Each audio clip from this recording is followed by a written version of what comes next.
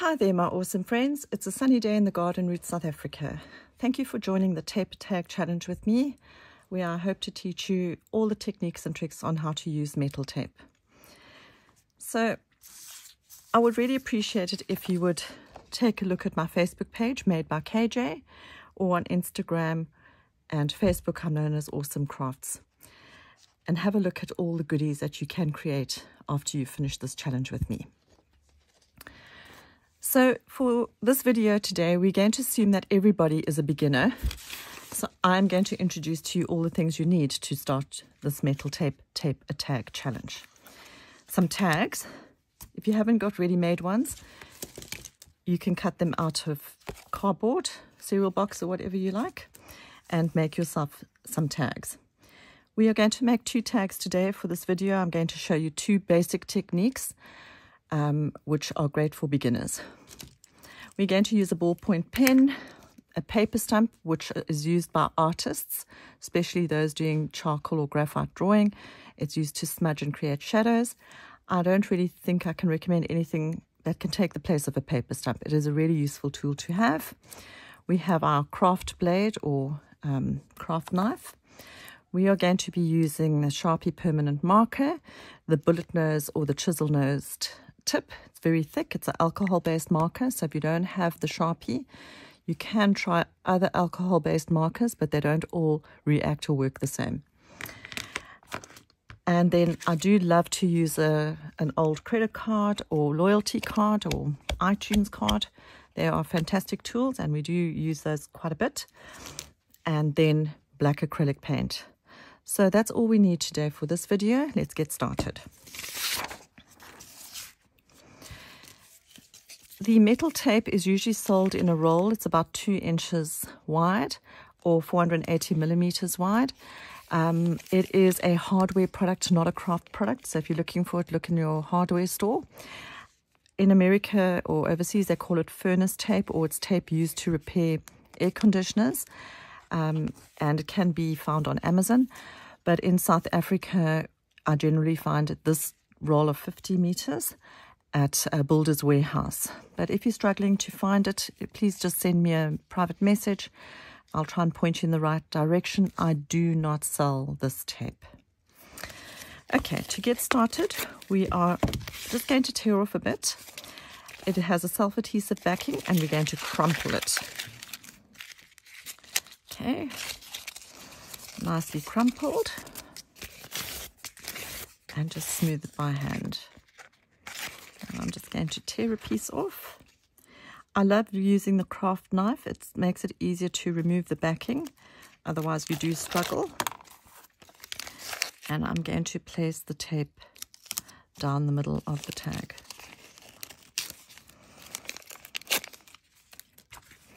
Second piece of tape I will cut in half lengthways. Just makes it easier to handle it. And then once again remove the backing. So removing this backing is tricky, and it can be quite frustrating, and just be patient. Even though I have been doing this for 5 years, I still struggle, as you can see. It's hilarious, but we will persevere and we will get it off. Oh my word, there you go. I always overlap the tape on the sides, as you can see. Another piece.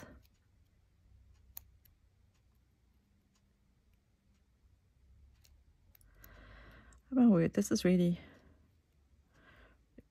very frustrating. And once again, overlapping the side.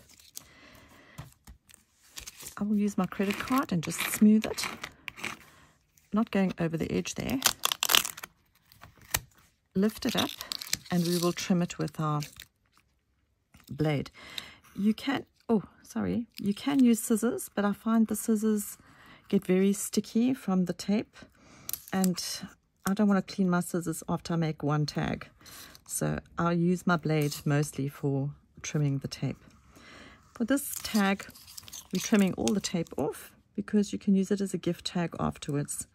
if you give somebody a present, you can write on the back, which is useful. And hopefully I can get that off. Okay, so now we've trimmed that, missed a bit. Okay, done. Using your credit card again, smooth it down really nicely. And our pen we can use to draw in the background. Okay, so we're just drawing on the background, and just for a bit of interest, I'm going to scribble around here. Okay, so there you go. One very simple tag. And what I want to do is use my ruler, if I can find it. I did have a ruler here somewhere. Okay, and I'm just going to draw a border on it, just for some interest. There you go. There you go.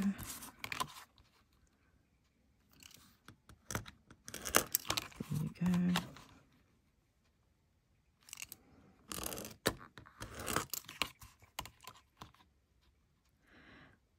It's the little things that add interest to your tag. So that's all I've done. I've used the pen instead of the stylus or the nail art tool, and then I've just drawn a line with a ruler.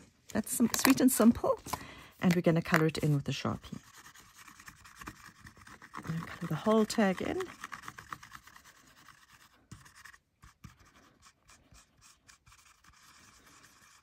Okay. And I like to use the backing of the tape. Make sure you put it shiny side down, just so you don't transfer the ink onto your fingers. And then I'll put that aside for a minute or two to dry. Now, the second tag we're going to make, exactly the same process, except I'm really going to crumple this tape quite a lot more. So it'll have a lot of fine creases in it. You have a look there, fine creases. Okay. I think I've crumpled it even more because I want lots of little creases. The more creases you have, the more place you've got for your ink to stick. Okay, so you can see that was really crumpled. Exactly the same as the first tag.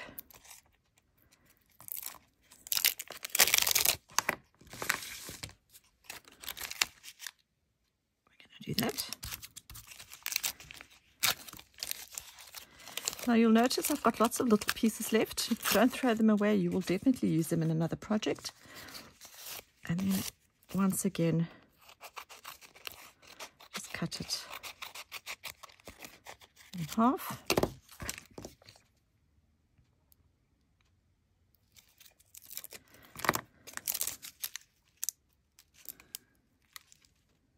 Overlapping.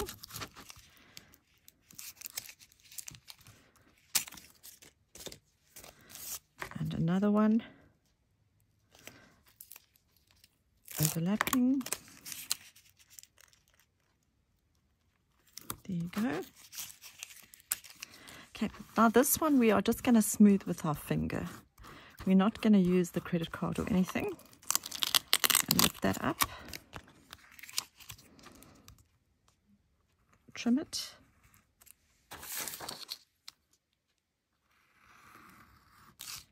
There you go.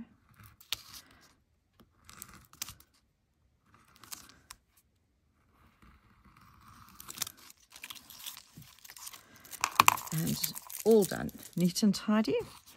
And you can see the lots of little creases. Now, I'm not smoothing this, as I said, with the credit card, but now we are going to use some acrylic paint. And really doesn't matter what brand. I must admit, you will soon learn I'm not about brands. I just use what I have. Some of my stash is 10 years old. Really use what you have. And we're just going to paint this.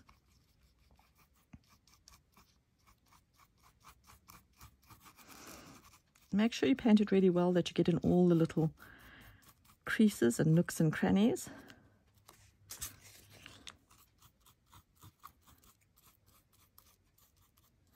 Okay, so acrylic paints, depending on the make, some of them dry really fast and some of them take a while. So we're going to put that aside just for a minute to dry a little. We don't want it to be completely dry because then it's difficult to wipe off. Okie dokie. So while that's drying, back to our other tag that we just created, we are now going to take a piece of paper towel. I like using an old t-shirt, and we're going to just rub it.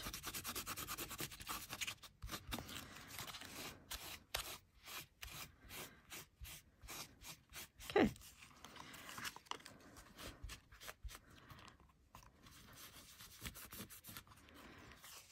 And here you can clearly see where we scribbled around the little hole protector.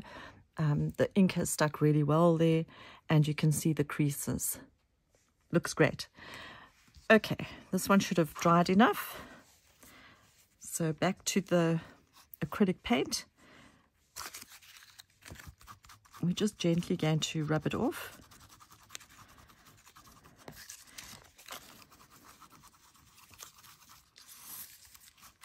And you can rub as much or as little as you like off. And there is our acrylic paint one. And you can see, because I didn't smooth the tape down firmly with the credit card, it's got lots of amazing creases and texture. If I compare the two, you will see the difference. This one was one that I made earlier, and you can see that I buffed a lot more ink off. So yeah, and then if we look at the card we made today together, there you see the difference. Very smooth and buffed, lots of texture, and the acrylic paint has really stuck well. This is a lovely grungy look. So I challenge you to make these two simple tags and to please keep them. I know they look plain, but we will be using them later. And to join the Facebook group Tape a Tag and share your creations in the group with us. And I hope you have an awesome day, and thank you for joining us. And let's continue with the fun. Best regards.